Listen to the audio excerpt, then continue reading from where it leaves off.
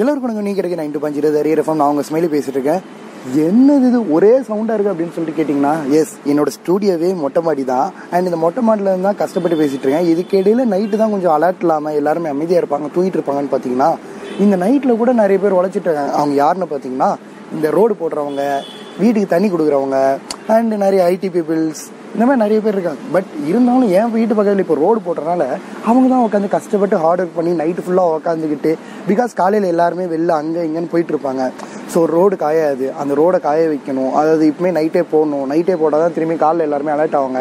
அதுவும் நைட்டு எத்தனை மணிக்கு போடணும்னு பார்த்தீங்கன்னா, அப்படியே ஒரு 11 மணி தான் போட முடியும். அண்ட் அதுக்கப்புறம் அது அப்படியே காஞ்சி எடுத்து ஒரு 2 மணி 3 மணிக்கு அப்படியே ஓரளவுக்கு நார்மலாகும். பட் இருந்தாலும் அப்பவும் போடக்கூடாது. பட் இருந்தாலும் அப்படி இப்படின்னு சொல்லிட்டு போக ஆரம்பிப்பாங்க. அப்போ தான் மக்கள் வந்து அடுத்தடுத்து வேலைக்கு கொஞ்சம் ஈஸியாக இருக்குன்னு சொல்லிட்டு இப்படி நைட்டு ஃபுல்லாக இருந்து ஹார்ட் ஒர்க் பண்ணி உழைச்சிட்டு இருக்கிற இந்த ஒரு சாதாரண மக்கள் ஆஃப் த பொதுமக்களில் இருக்கிற நிறைய பேருக்கு நான் வாழ்த்துக்கள் சொல்லி இந்த அரியர் எஃப்எம்மை உங்கள் ஸ்மைலி வந்து எப்படி ஆரம்பிக்கிறேன் அப்படின்னு பார்த்தீங்கன்னா, இன்னைக்குள்ள டே எஸ் இட்ஸ் நான் சிரித்தால் நாள்.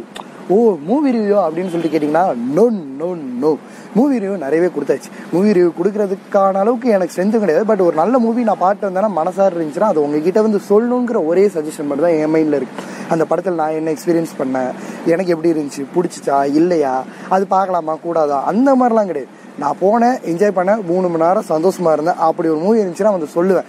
கூடிய சீக்கிரம் ஓமை கடவுளை பற்றி சொல்கிறேன். பிகாஸ் பயங்கரமாக நான் என்ஜாய் பண்ணிட்டேன். பட் இன்றைக்கி நான் சிரித்தால் அப்படின்னு சொன்னால் மூவி ரிவ்யூ அப்படின்னு கேட்டிங்கன்னா கிடையவே கிடையாது.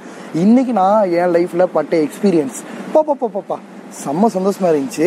பிகாஸ் இது ஒரு சின்ன மெமரி. அந்த சின்ன மெமரி உங்ககிட்ட சொல்கிறதுல தானே எனக்கு பயங்கர சந்தோஷம் இருக்குது. பிகாஸ் நம்மளும் சேர்ந்து சிரிச்சா தானே அது நான் சிரித்தால் நம்ம சிரித்தாலாக மாறும். ஓகே, கதையை சொல்கிறேன். சரி, நான் சிரித்தால் என்ன அப்படின்னு கேட்டிங்கன்னா, இன்றைக்குள்ள கதை தான். அதாவது நம்ம லைஃப்பில் பயங்கரமான டெக்னாலஜிஸ் நிறைய தான் நம்ம ஃபேஸ் பண்ணியிருப்போம். அது என்ன மாதிரி டெக்னாலஜிஸ் பார்த்தீங்கன்னா, இப்போ ஒரு எக்ஸாம்பிள் சொல்கிறேனே, நம்ம வீட்டில் என்ன தான் ஃப்ரிட்ஜ் இருந்தாலுமே, அதில் என்ன தான் ஒரு ஜில் வாட்டர் எடுத்து குடித்தாலுமே, ஒரு மண்பாண்டம் இல்லை மண்பானையில் நம்ம ஊற்றி வச்ச தண்ணி எடுத்து குடிக்கும்போது கிடைக்கிற கரெக்டான சில்னஸ் வேறு அந்த ஃப்ரிட்ஜில் கிடைக்குமானா நம்மளுக்கு தெரியாது. அண்ட் அதே மாதிரி நம்ம வீட்டில் எல்லாருக்கும் வீட்லேயுமே ஒரு ஏசி இருக்கும். அந்த ஏசியில் படுத்து தூங்குவோம். ஆனால் மொட்டை மாடியில் வந்துட்டு அந்த நிலாவை பார்த்துட்டு அண்ட் அது கூட சேர்ந்து அந்த குட்டி குட்டி நட்சத்திரங்களையும் பார்த்துட்டு அந்த ஒரு குளிரை அனுபவிக்கிற மாதிரியான சந்தோஷம் வேறு எதுலையுமே இருக்காது. அந்த மாதிரி தாங்க நம்ம லைஃப்பும்.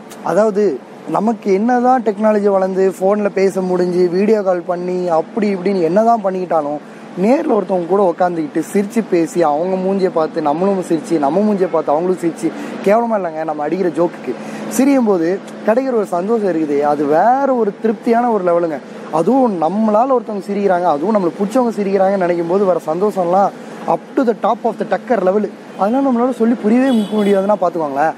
அதுவும் நம்மளுக்கு உலகத்திலே ரொம்ப பிடிச்ச பொண்ணு, நம்ம அம்மாவுக்கு அப்புறம் அந்த பொண்ணு, அதாவது நமக்கு இது ஒன் சைடு லவ்வாக இருக்கும் இல்லை க்ரஷ்ஷாக இருக்கும், இப்படிப்பட்ட பொண்ணு இருக்கும்போது எவ்வளோ சந்தோஷமாக இருக்கும். அதெல்லாம் சொல்லி புரிய வச்சு ஏங்கி தவிச்சு அதை ஃபோனில் பண்ணி அதெல்லாம் கிடையவே கிடையாதுங்க.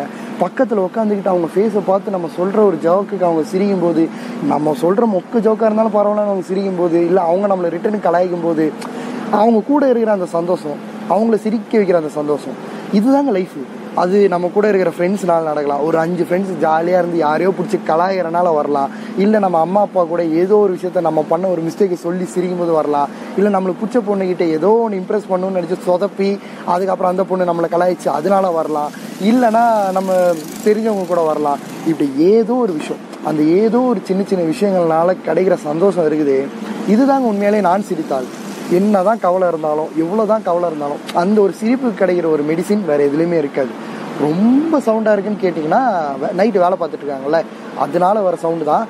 எனக்கு வேறு கொஞ்சம் தொண்டை கொஞ்சம் சரியில்லை, அதனால வர எஃபெக்ட் தான் இது எல்லாமே.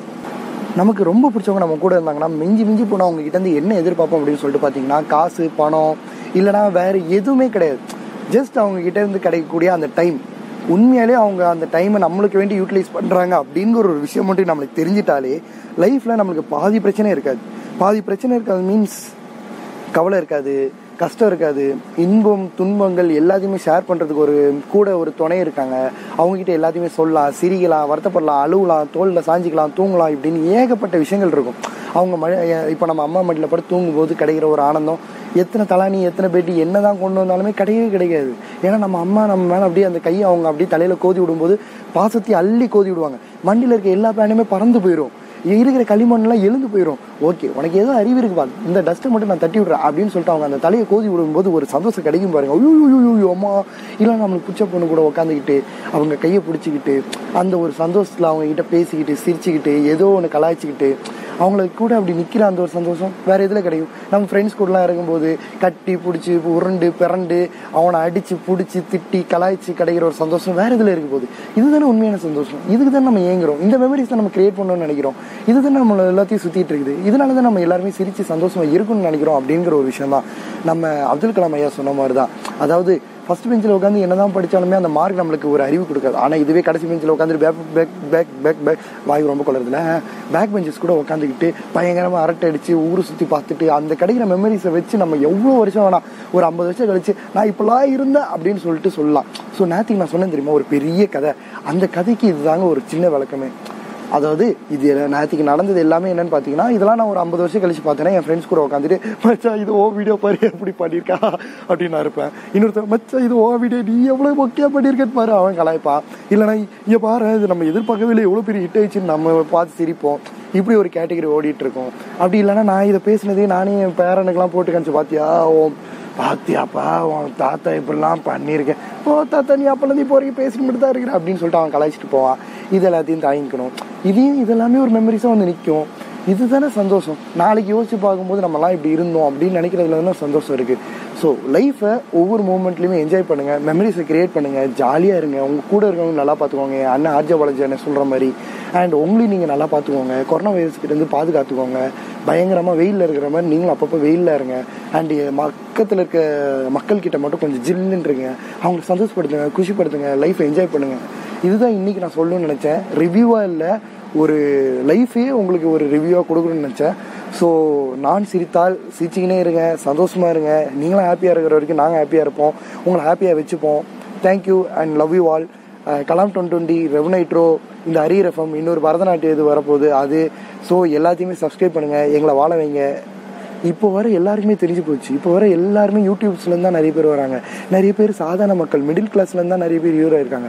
அந்த ஹீரோஸ் எல்லாருமே சொல்கிற ஒரே டைலாக், உங்களால் தான் நாங்கள். இதுதான் உண்மை. ஏன்னா இங்கே எல்லாத்தையுமே தெரிஞ்சு போச்சு. நீங்கள் இருக்கிறனால தான் நாங்கள், நீங்கள் சப்ஸ்கிரைப் பண்ணனால தான் நாங்கள் அப்படின்ட்டு. அதனால் இதுதான் சொல்லி ஆகும். நாங்களும் உங்கள் வீட்டு பிள்ளையாக மாறிட்டே இருக்கிறோம். எப்படி சொல்கிறது, எல்லா வீட்லேயுமே ஒரு செல்ல பிள்ளை இருப்பாங்கல்ல, அந்த மாதிரி நாங்கள் எல்லாருமே உங்கள் வீட்டில் எல்லாத்துக்கும் ஒரு செல்ல பிள்ளையாக மாட்டு வரோம். நிறைய பேர் மாறிட்டாங்க. அந்த லிஸ்ட்டில் நாங்களும் வரணும்னு நினைக்கிறோம். தயவு செஞ்சு ஏற்றுக்கோங்க. ஸோ அது நீங்களே ஏற்றுப்பீங்கன்னு ஒரு நம்பிக்கை இருக்குது. பிகாஸ் விதி அது கொண்டு வந்து சேர்க்குங்கிற ஒரு நம்பிக்கை தான். பிகாஸ் நம்ம வந்து என்ன தான் உட்காந்து சேர்த்துக்கோன்னு சொன்னால் ஆகாது. ஆனால் இதுவே நீங்கள் மனசார அது பண்ணுவீங்கன்னு ஒரு நம்பிக்கை தான். அந்த விதி ஒரு நாள் நடக்கும் அப்படிங்கிற நம்பிக்கையோட உங்கள் ஸ்மைலை விடைபெறுகிறேன். நன்றி, வணக்கம், thank you and love you all. எல்லாத்தையும் நல்லா வச்சு பார்த்துக்கோங்க, உங்களையும் நல்லா பார்த்துக்கோங்க. Love you all.